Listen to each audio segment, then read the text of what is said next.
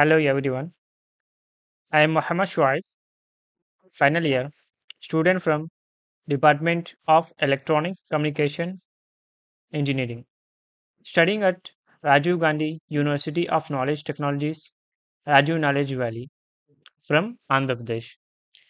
Being a part of MXC Embedded System internship program, we have successfully completed projects on in the guidance of Rajini ma'am. This project is built in a group of three members, me along with my friends Virendra and Vamsi. Now I am here to demonstrate the micro oven simulation project. So let us see the overview we have learned in 4 weeks internship.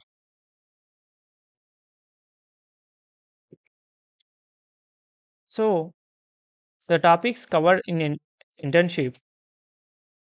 So we have go through the basics of C programming language and learn about the microcontroller and introduction to embedded system,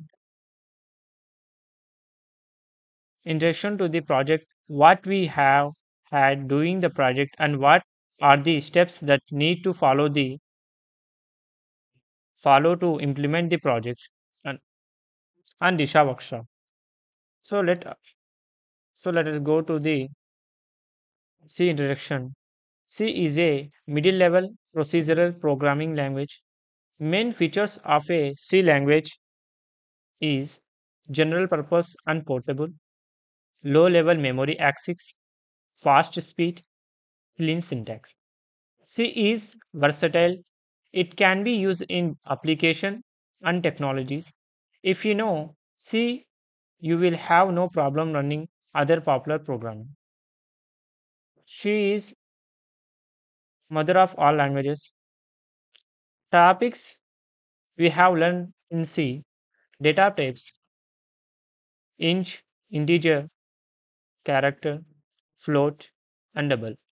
Modifiers, signed and modifiers are signed and unsigned, size, short, long, long, long. Loops for while and do while. Jump statements, go to, break, and continue. Decision statements such as if, else, switch, case, and default. Other Others we learn wide return size of. So go to next slide. Functions. A function is a group of statements that together perform a specific task. A function declaration tells the compiler about a function name, return type, and the parameter. Primary purpose of function is to break up complicated computations into meaningful chunks and name them. So let us go through the pointers. A pointer can be used to store the memory address of the other variable. Use of pointers allow low level memory access, dynamic memory allocation, and many other functionality in C. So, example many types: white pointer, null pointer, for pointer, dangling pointer, and will pointer. So let us go through the microcontroller. Let's see the picture of microcontroller. A microcontroller made on a single semiconductor chip is called single chip microcomputer. Since single chip microcomputer are generally used in control applications, they are also called microcontrollers. Microcontroller contains all essential components of a microcontroller computer, such as CPU, RAM, ROM, EPROM, input and output lines, etc. Some single chip microcontroller contain devices to perform specific functions such as DMA channels, analog to digital converters, serial port, pulse width modulation, etc. So let us go through the next slide. So, what is the difference between microprocessors and microcontroller? So, see that microprocessor is heart of computer system. Microcontroller is a heart of embedded systems. Since memory and input output has to be connected externally, the circuit become large.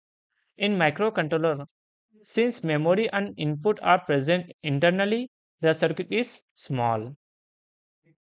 Cost of entire system increases. In microcontroller, cost of the entire system is very low. Most of the microprocessor do not have power saving features in microprocessor. In case microcontroller, most of the microcontrollers have power saving modes like idle mode and power saving modes. This helps to reduce power consumption even further. Microprocessors have less number of registers, hence more operations are memory based. In microcontroller have more number of register, hence the program are easier to write. In microprocessor, mainly used in personal computers only. Such as microcontroller used mainly in washing machine MP3 players. So go to the next slide. Embedded systems. Embedded system is a combination of any hardware and software which is intended to do a specific task. A general purpose system GPS is used to perform large number of tasks and embedded system is used to perform a specific task. Main components of embedded systems are software, hardware, and firmware. Applications: digital clock, elevator, washing machine, micro oven, and so on. So let us go through the next slide. Embedded system structure: sensor, analog to digital converter, processor, digital to analog converter, actuator, memory. In memory, we have RAM memory, ROM memory. So advantages of embedded systems. So first thing is it has low power consumption, fast efficient and efficient use of processing power, reliability, very efficient use of memory. Types of embedded systems. So see that first thing is stand-alone embedded system, second real-time embedded system, third networked embedded system, and fourth mobile embedded systems. In standalone system, these systems are not intelligent even though these are embedded system. This system cannot take action by their own. Example, semi-automatic washing machine. And this considered in slave system, independent system. This system can take action by their own. Example, Google car. Next, real-time system. These systems are time-bound system which will take action on a specified time. In here, failures in the system are not acceptable, such as hard real-time, firm real-time, soft real-time. Example of real-time system is airbag system in car. Networked system. The systems which are connected to network is called network system. Example, home security system. Mobile system. The system which are movable are called mobile system, such as robots. So next continue my friend Vamsi Kumar. Hi everyone, I'm Vamsi. I'm going to introduce about the project. While coming to the project, we have built a project based on MPLAB X IDE simulated on the software named XSimLab. We worked on the project that is microwave oven simulation. Nowadays, many people prefer microwave oven for their daily use as a common kitchen appliance for eating, previously cooking cooked foods and cooking variety of foods. Microwave oven is used to heat the food using microwaves, which is or form electromagnetic waves. There are several modes in various microwave oven. We are going to implement in four modes. First one is micro mode, and second one is grill mode, and third one is convection mode. And these all are used a start button to start the microwave oven. To move ahead with a micro mode, this mode is used to cook food in traditional manner. And this and in the project, we have built the maximum power has 900 watts. And this micro mode oven used to cook in a traditional way.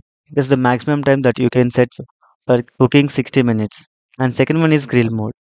The grill mode is used to cook bread and meat.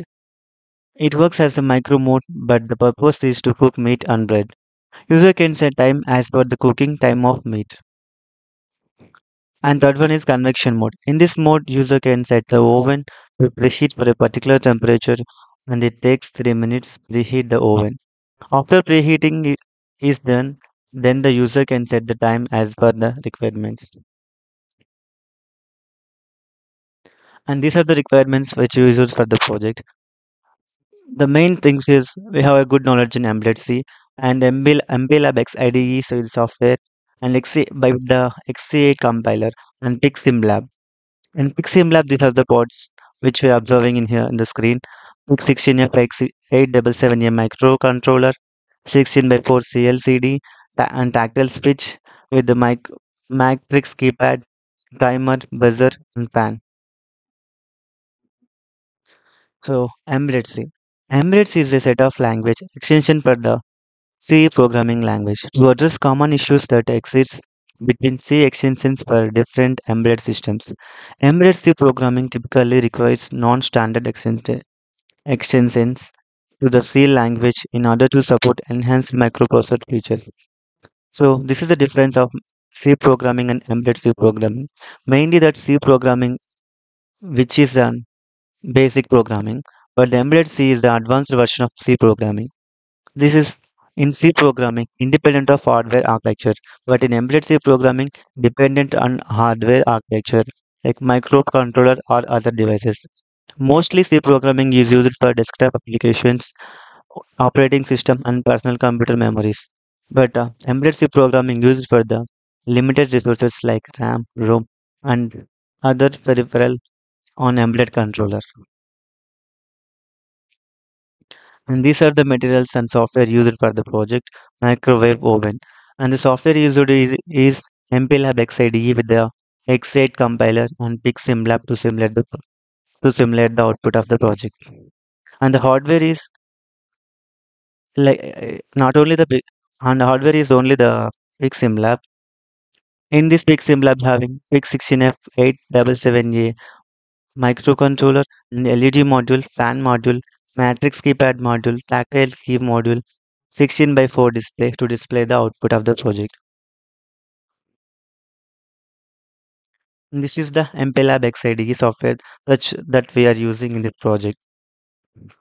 This MPLAB X IDE is a software that is MPLAB Code Configurator is a free graphical programming environment that generates seamless, easy to understand C code to insert in your project. Create a project in MPLAB X IDE. Ensure MPLAB X IDE is aware of your compiler toolchain by selecting tools. And these are using by the X8 compiler. The X8 compiler is integrated with MPLAB X IDE to provide a full graphical frontend. Editing errors and breakpoints match the corresponding lines in the source code. And this is the architecture of FixSimLab. So the main was which you were using the microcontroller is X16F877A. And this is the GPIO, general purpose input and output. And these are the RTC and EEPROM. And this is LM35 time sensor. And this is the analog to digital conversion. This is the CLCD display. And this is the matrix keypad. And this is digital keypad and buzzer, LEDs and RS232. This is the microcontroller pin diagram of PIC16F877A. In our project, PIC16F877A microcontroller is used. It has basically 40 pins. First 20 are arranged in left side as we can observe in this figure and other 40s are at right side.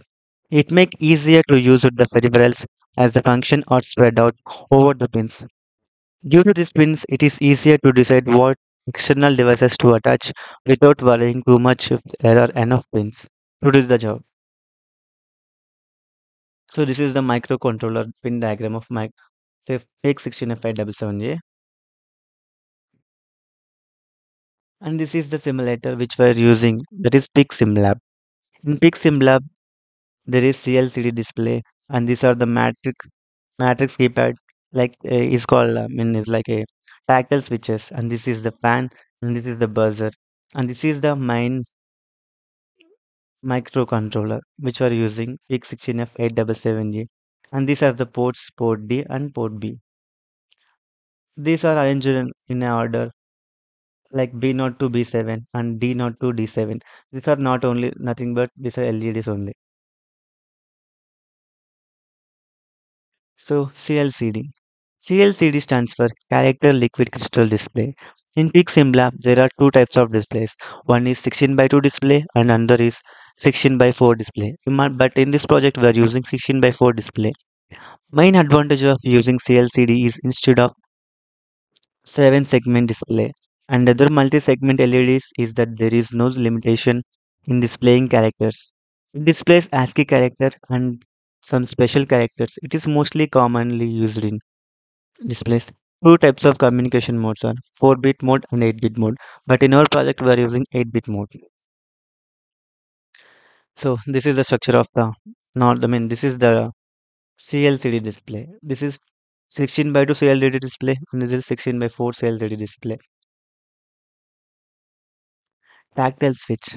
A tactile switch is a whose operation is perceptible by touch. This touch used to select the mode of operation and to enter the temperature and to enter the time in our project. The switch will produce a bouncing effect when switch is pressed. Tactile switch allows the current flow when the actuator is pushed on the held. There is minimal travel of the actuator. So this is the tactile switch, and this is terminal, and this is metal plate. So this is a pull down resistor circuit, and this is pull up resistor circuit. In pull up resistor circuit, if the switch is open, then control is read to 1. But if the switch is closed, then control read to 0. But in pull down resistor circuit, if switch is open, control read to 0, and the switch is closed and control read to VDD. This is the matrix keypad. Keypads. These all textile switches are arranged in a rows and columns like a matrix. So that's why this is called as matrix keypad. So MKP that we stands in a short form. This is the keypad in which number of tactile switches are connected in a row and column, as I told you now. This is used when more number of users input are required and still want to save some controller input output lines. This keypad are most commonly used in telephones, calculators, digital lockers, and we are using this project also. Interrupts. An interrupt is a common process set up in a microcontroller in which an internal or external device requests the MPU or MCU, means microprocessor unit and microcontroller or microcontroller unit, to stop the processing. Then the microprocessor unit or microcontroller unit acknowledges the request and attends to the request, goes back the processing where it was got interrupted. So these interrupts are classified into two types. One is software and another one is hardware. But and again the hardware is again subclassified into two types, maskable and non-maskable. And these maskable are subdivided into two types. One is external and another one is internal. Polling. It is the process where the computer or controlling device waits for an external device to check readiness or state, often with low-level hardware. There is some disadvantage of polling. This is loss of events may occur during polling and poor response and less power management. ISR. ISR stands for Interrupt Service Routine. An ISR is software that is hardware invokes in response to in an interrupt. ISR attends to request of an interrupting source by the clearing the interrupt flag and should have save register contents that may be affected by the code in ISR. It must be terminated with the instruction retrieve. When an interrupt occurs, the microprocessor unit completes the instruction being executed, then it disables global interrupt enables. Places the address from the program counter on the global interrupt enables. Place the address from the program counter on stack. Timers. Timer is an important application in an embedded system which is a default peripheral which maintains the timing of an operation, sync with the system clock or external clock. It has many applications such as measuring the time and generating delays, etc. Timer or the counter is a software designed to count the time intervals between the events.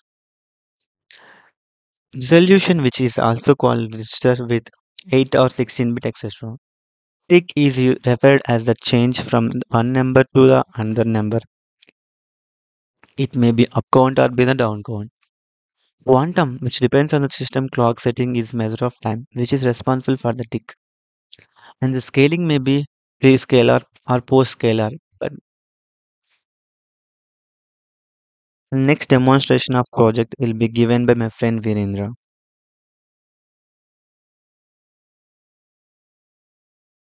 Hello, I am Virendra.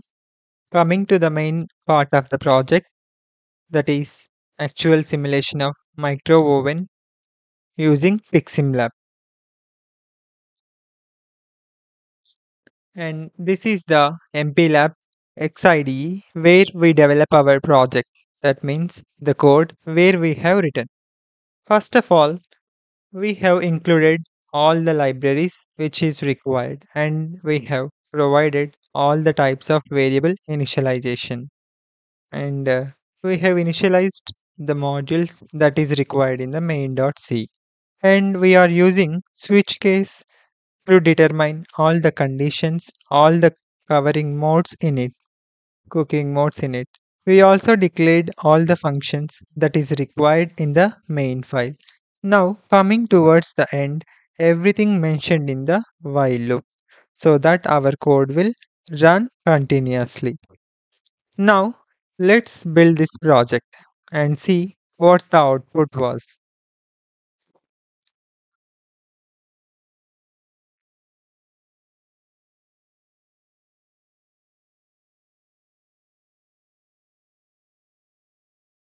Yes, as you can see, the build is successful. Now, let's see the simulation in the PiximLab. Yes, this is the PiximLab, and here we can see 16 into 4 CLCD display. These are the matrix keypads, and these are two arrays of LEDs from D0 to D7 and B0 to B7. This is the buzzer, this is fan. These are the switches which we used in this project, and this is the PIC16F877A microcontroller which has 40 pins. And I now let's see the simulation in this. First of all, we have to load the hex file.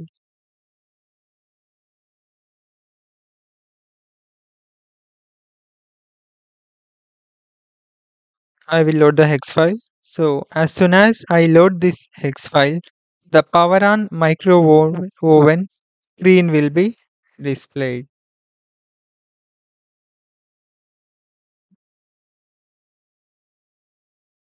And these are the four modes of operation of microwave oven.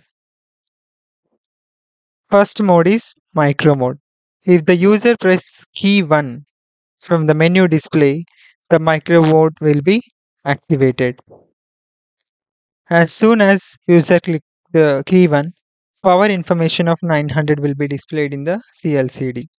And the set time screen will be next, where we prompt the user to enter the number of minutes and seconds to be run in micro mode.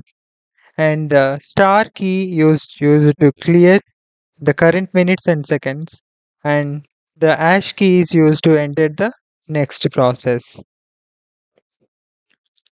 And let me give the minutes and seconds.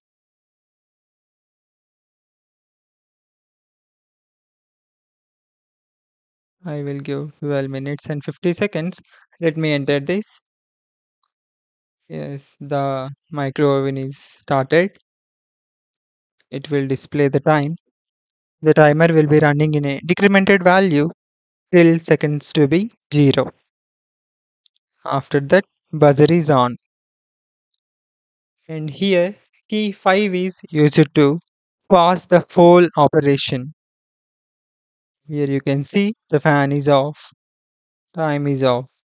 And to restart this or resume, we can press number 4.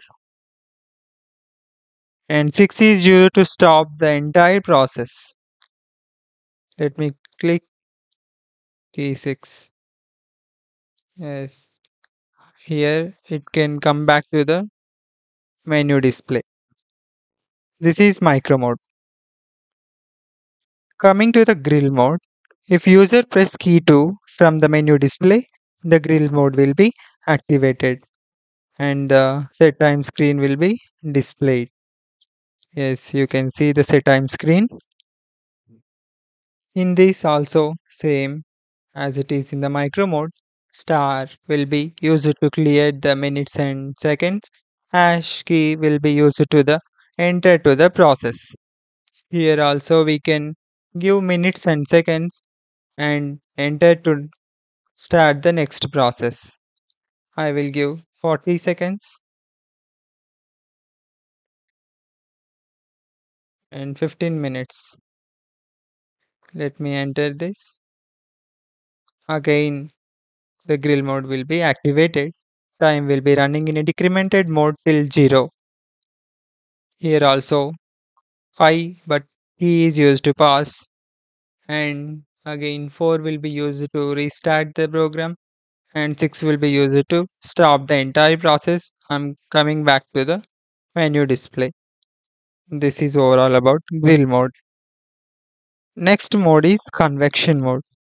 If the user press key 3 from the menu display, the convection mode will be activated and the set time screen occurs where the user is prompted to set the temperature for preheating in the convection mode.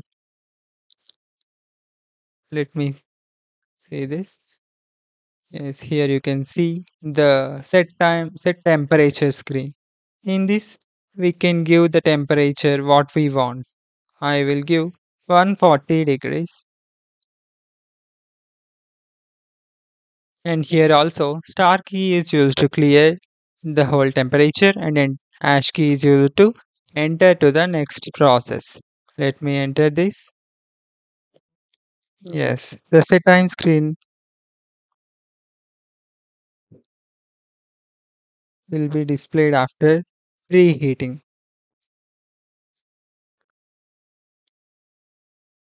The oven is preheated for the given value and then set time screen will be displayed and this here also we can give the amount of minutes and seconds. Let me give 10 seconds and enter to the process. We can listen the buzzer sound after completing this. Yes. After the time is completed, it will show the time up and buzzer will be sounded beep sound and coming back to the menu display. This is all about convection mode and the last mode is start mode. If the user press key 4, start mode will be activated and the same time display screen will be appear as the user press number 4 key. Here the default time will be 30 seconds. It will start decrementing from the default 30 seconds. The fan is turned on. If you want to increase again 30 seconds, we can click number 4. You can see the increment of 30 seconds and 5 is used to pause and 6 is used to stop the entire process and coming back to the menu display. Yes. This is the overall simulation of microwave oven project.